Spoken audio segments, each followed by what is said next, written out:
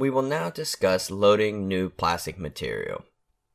All we need to load our new plastic material is a new spool of plastic material,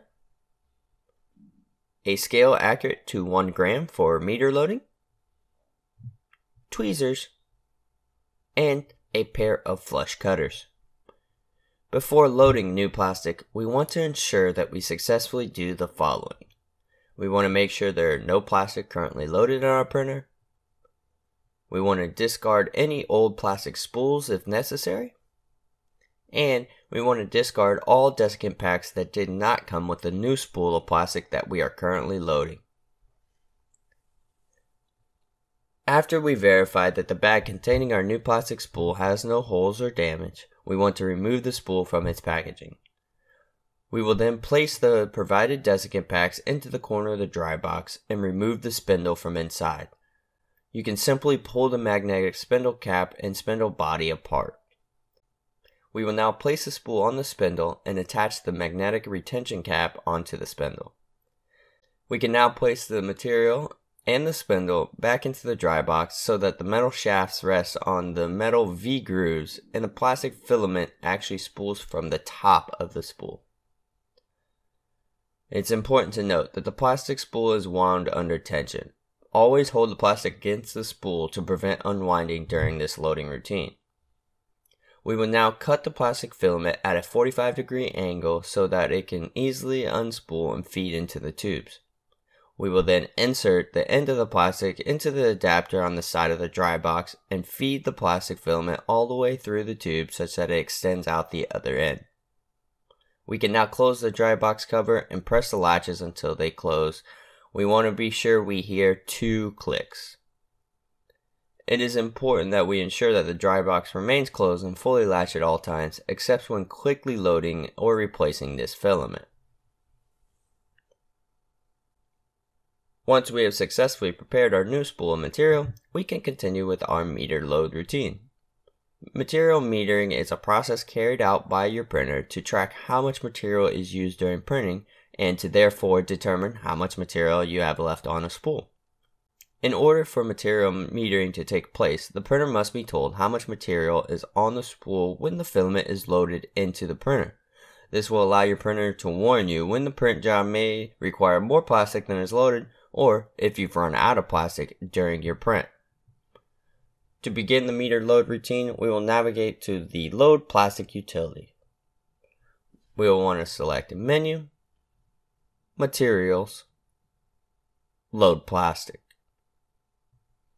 At this point, we are given 3 options. We can quick load, meter load, or same spool.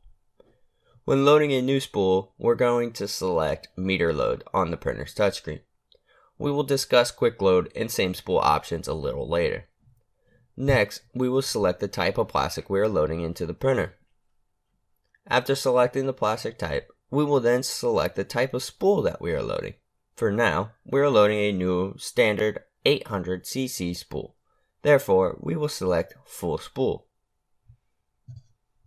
We will now wait for the print head to heat up and then press next once prompted. Now, we will feed the material from the plastic feed tube into the plastic extruder and insert the feed tube into the extruder's push to connect fitting. We will then wait for the plastic filament to move through the plastic bowden tube, and once the material begins extruding from the nozzle, we can press stop. Note, the plastic extruder will start to click as the material is extruded from the nozzle. This is normal and expected behavior for the material loading process. Once we see the material coming out of the nozzles, we will want to use our tweezers to grab and remove any of the extruded material that gathers around the nozzle.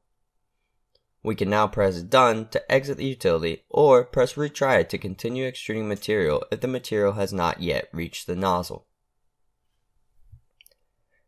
If we are loading a partially used spool of plastic, we would follow the same steps with the additional step of weighing our partially used spool. To load a partial spool of material, we will navigate to the Load Plastic utility. We will select Menu, Materials, Load Plastic. Again, we will select Meter Load. We will then select the type of plastic we are loading. After selecting our material type, we will then select partial spool and enter the weight of our partial spool in grams. After entering the weight, we will then select Next to continue. At this point, the nozzle will heat and you will follow the on-screen instructions to continue loading the material just like we did with a new spool. If you are reloading the same spool of material that you just unloaded for any reason, the loading procedure will remain very similar except for selecting the same spool option when beginning the plastic loading utility rather than selecting metered load. This will allow the machine to remember and load the previously remaining material on that spool to help save a little bit of time. You might be thinking, what about the quick load option? Wouldn't that save some time as well? We strongly recommend using meter load whenever possible to ensure more accurate material measurement. If you use this routine to load plastic, your printer will not be able to display how much material is left, nor will it be able to alert you if your printer is running low on material. Therefore, you should always meter load your material.